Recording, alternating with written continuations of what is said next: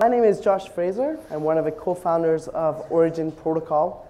And today we're going to talk about blockchain, Bitcoin, Ethereum, cryptocurrencies. A whole bunch of buzzwords are all the rage these days. Particularly, I want to talk about the future of marketplaces and how blockchain technology has a chance to revolutionize everything we know about marketplaces today and change how marketplaces work in a very fundamental way. To start, I'd love to take a bit of a poll of a room just to see where we're at. So how many of you here own Bitcoin? Wow, okay, good number of you. Ethereum or another cryptocurrency? How many of you have sent a transaction with any sort of cryptocurrency at all? All right, great, awesome. So we're going to dive in here. So since the creation of the internet, digital marketplaces have been bringing together buyers and sellers in ways that were never before possible. It started in 1995 with the launch of Craigslist, which took classifieds out of newspapers and put them on the World Wide Web. eBay, in the same year, 1995, took it one step further. They said the internet connects every human on the planet to every other human on the planet, and we're no longer confined to geography. Now you can transact with people no matter where they are across the globe. Fast forward to today, and we have hundreds of examples of digital marketplaces. And the ones that we're focusing on at Origin are ones in the sharing economy. And taking this idea that you can not only sell atomic units of goods, but now you can actually sell fractional usage of assets and services. And we have companies like Uber and Airbnb and Fiverr and Postmates and hundreds more. And so the question we ask ourselves every day, and a question I want you to think about today is this. What if? What if we could replace every one of these multi-million and multi-billion-dollar companies with open source protocols? What if we could create marketplaces which are governed by a set of open and fair and transparent rules instead of the whims of corporate rulers? So we dub ourselves a sharing economy without intermediaries, using the blockchain to get rid of the central corporations that run these two-sided marketplaces. And there's 4 reasons that we think this is really important, and this is why we believe that this is an inevitable future. First reason is reducing fees. Now, most centralized marketplaces charge 20, 30, sometimes 40% of every transaction. Makes a lot of sense. Costs a lot of money to create a startup like Uber or Airbnb.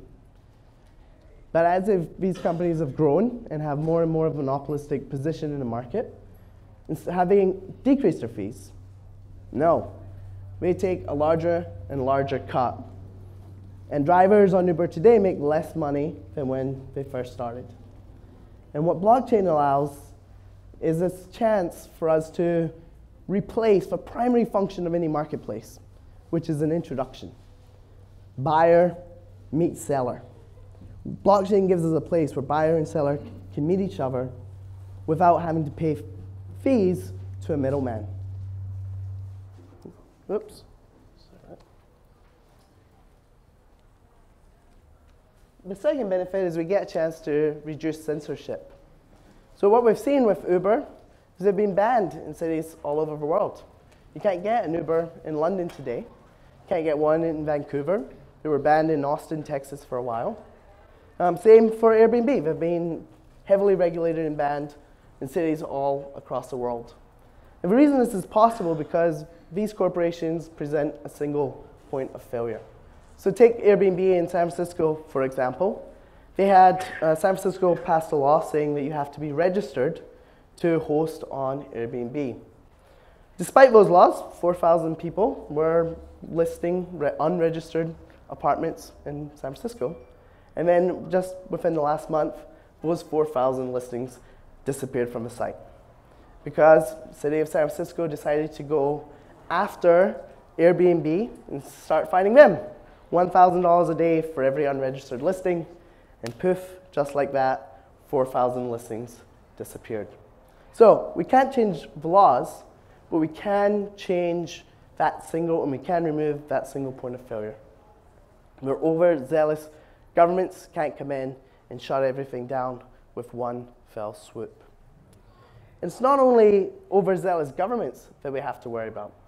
Sometimes these companies themselves like to pick and choose favorites on who is and isn't welcome on their platforms. Now think back to the old world where we used to take taxis to get around. It would be inconceivable that something that you would post on social media would mean that you would never be able to get into a taxi again in your life. It's inconceivable that you would be able to post something on Facebook or Twitter and never be able to enter a hotel again.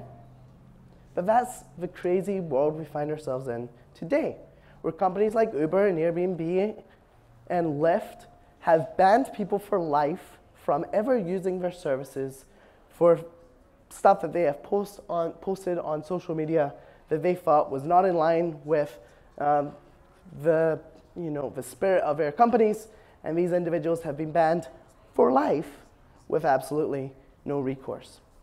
And everyone applauded on how Airbnb is clamping down on hate speech, and we never stopped to have a conversation and say, is that the kind of power that we want to give these corporations? The third thing, when we think about how do we, going up against multi-million and multi-billion-dollar companies, we think about how do you incentivize people to help make that a reality? And more importantly, how do we redistribute the value more equitably? Think about the first 100 drivers on Uber. The company wouldn't be here today if it wasn't for those first 100 drivers. What would they get for it, right? They're likely still driving for Uber today. Take the first 100 Airbnb hosts.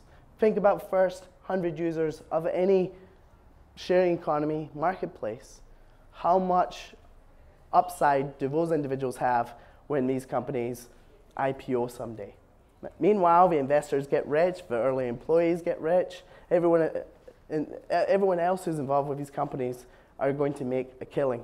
But what about those people who are contributing the most to the creation of that marketplace? And crypto economics gives us a way to incentivize people to care, to incentivize people to use a platform and to tell everyone they know to use a platform, even in the early days, when, let's face it, the experience of buying something using cryptocurrency is a little bit more difficult and a little bit more painful than the existing services we have. An example is once you bought your first Bitcoin, your first Ethereum, and it started going up, you went out and you started telling everyone you knew about it because you now have a vested stake in that network. And the same thing is true in these new digital marketplaces of the future, where the suppliers and the buyers will actually have a vested interest in the success of the network. The other thing I love to remind people of, and I know I've been talking about Uber and Airbnb as these examples over and over again, but that's not where we start. This is not where, it starts. It starts with the 2 billion people on this planet who are completely unbanked today. Most centralized marketplaces have a prerequisite that you have a bank account, that you have a credit card, or else you're completely cut out from transacting online. But a growing number of those 2 billion people who don't have bank accounts, guess what? They have cheap Android phones. And if they don't have one today, they'll have one in the near future, and certainly someone in their friend group will have one as well. And by the fact that they have access to a phone, it means they have access to digital currency. And for billions of people on this planet, their very first interaction with a digital marketplace of any kind will be on a decentralized marketplace that's powered by a cryptocurrency. So a few other problems we have with centralized marketplaces that decentralized marketplaces can solve. First one is the data is siloed and proprietary. We see this at Facebook in the last week. We see the dangers of having all of that data controlled by one entity and what happens when that goes wrong.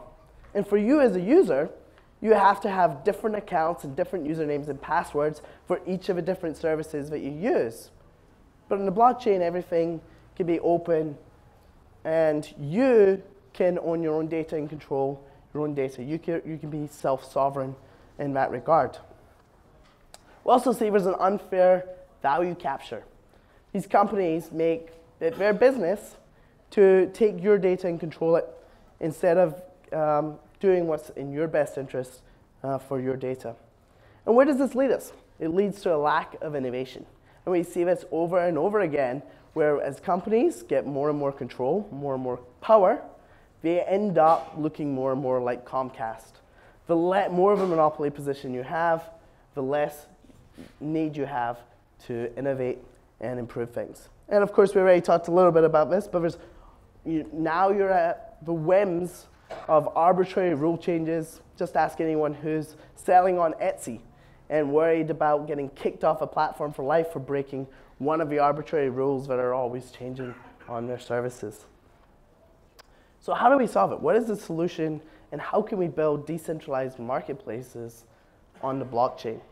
And so what we're building at Origin is really three things. First thing is a protocol.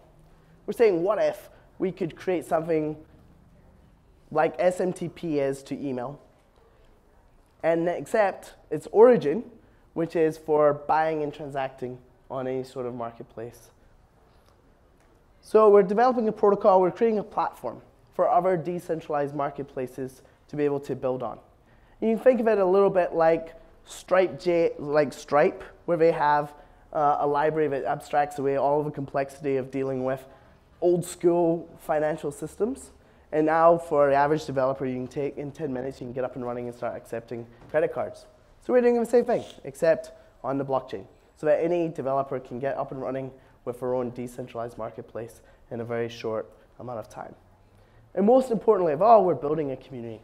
We're building a community of people who are excited about this future, this decentralized future, where we remove rent-seeking middlemen from the equation, and we create truly peer-to-peer marketplaces that aren't owned or controlled by anyone.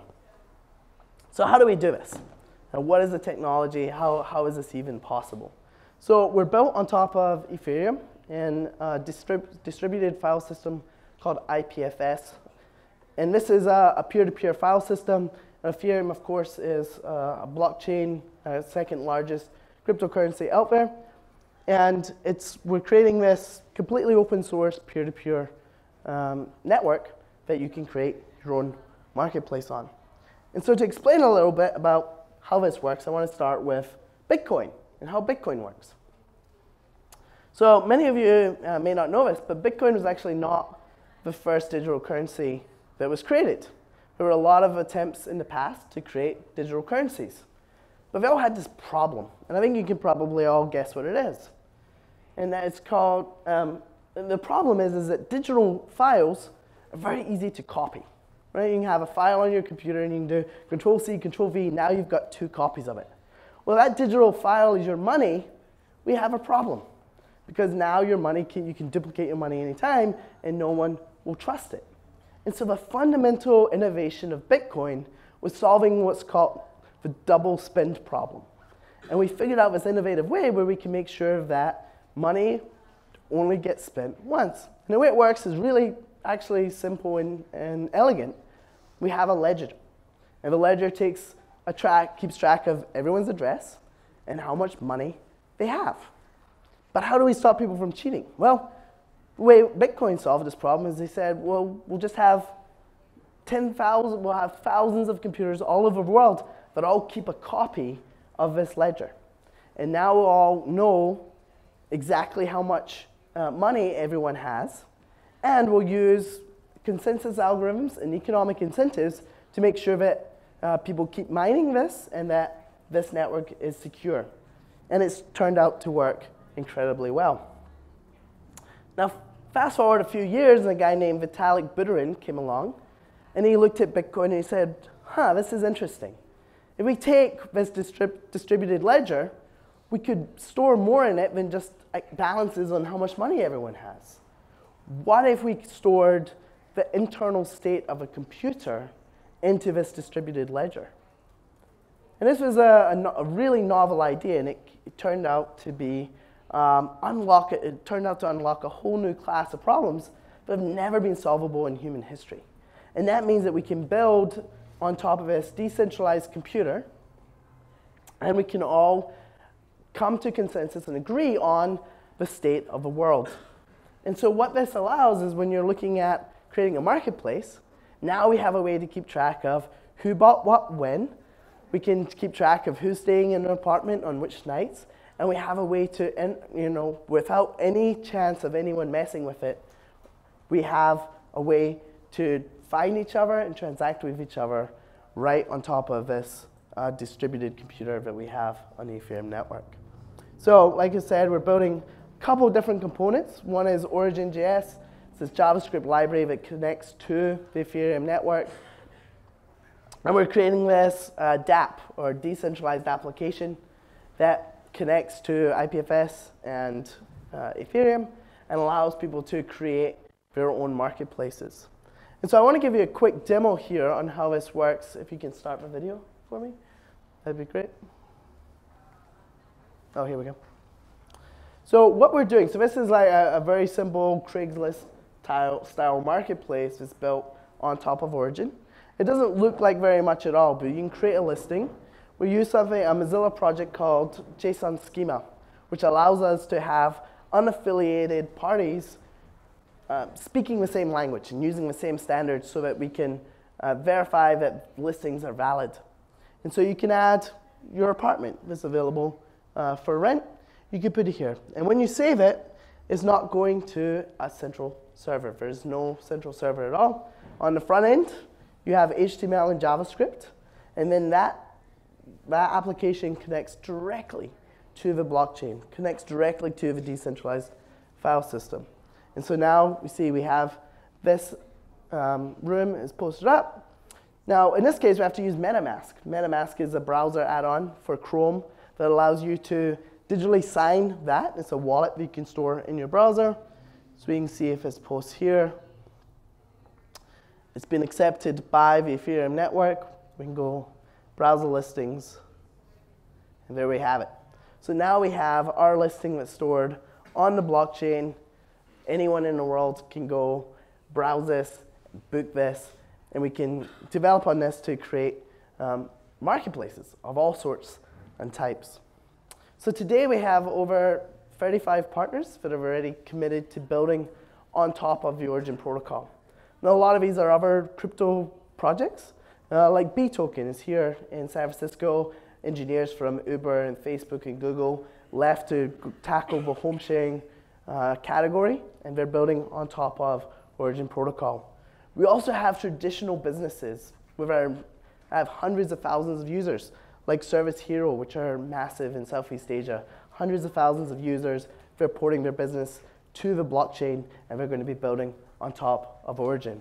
We have Galaxy eSolutions, which is doing $20 million a year in revenue, selling refurbished phones, and again, building on top of these open source protocols that I'm talking about today. And so this future that I'm talking about is far closer than most people realize. Decentralized marketplaces are here. And what we're looking for are developers who want to help us continue building this technology. Marketplace businesses, like many of you in this room, we're looking for people who are interested in the blockchain and how you can, how this fits in with your business. Would love to chat with you about that. And also strategic partners, people who are interested in cryptocurrency and want to learn more about what this looks like in the future. So that's all. I'll take questions if you have any.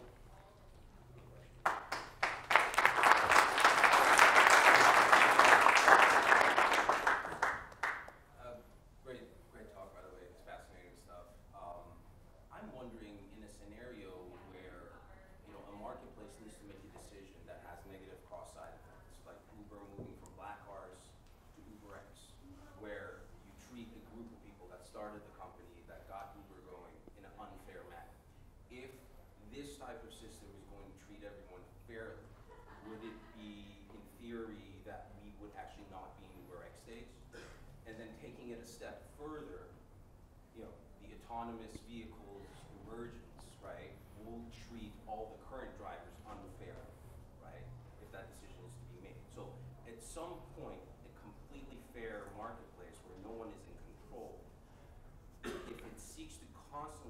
treat everyone fairly, doesn't that actually prohibit innovation to a degree? I think what we have is a chance to explore multiple futures. Because we have open source software, anyone can adjust it and fork it and take their own version of it anytime they want, right? It gives us a new way to pursue multiple different futures at the same time.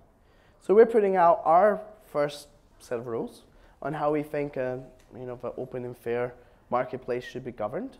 But if people don't like that, or if we get things wrong, we can pivot, and other people can fork our code and they can have their own version. And if theirs is better, then people will switch and start using that. And so it gives us a unique way to explore these different alternative futures in parallel. Versus, most corporations can only get a chance to sort of pursue one or two things at a time, right? They get to make a bet on one future idea or one sort of project at a time, and if you get it wrong, they've wasted a lot of time and resources.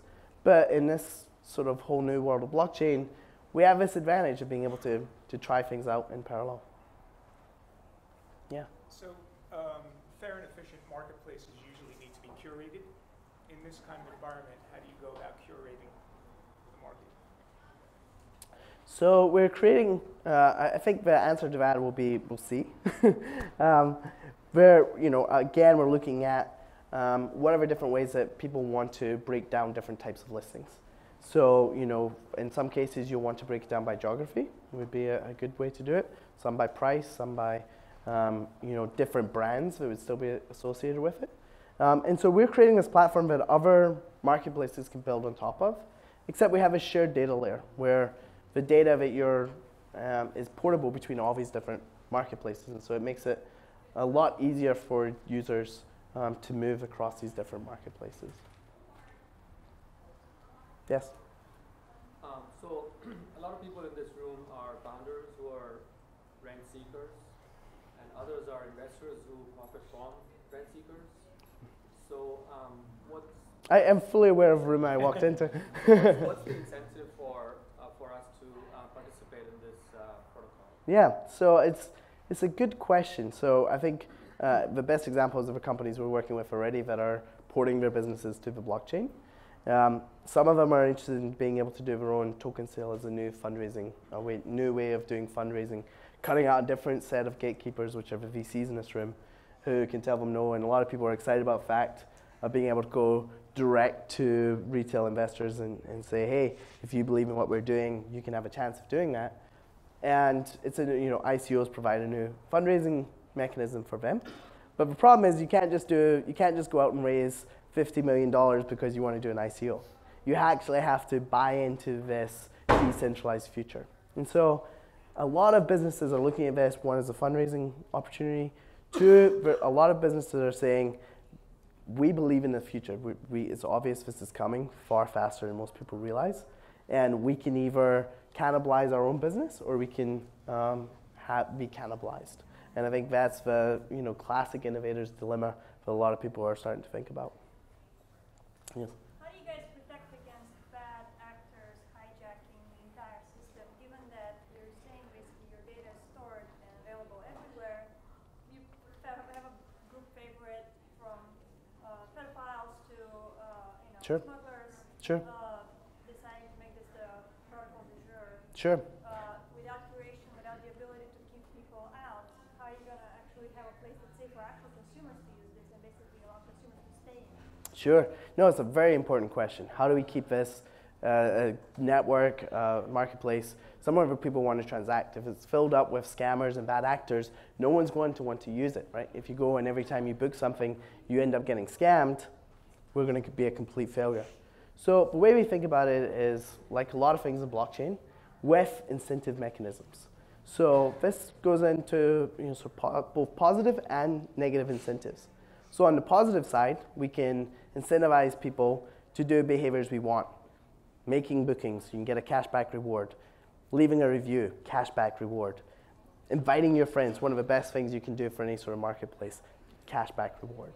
On the flip side, we can have you do something called staking, basically leaving a deposit when you publish your listing.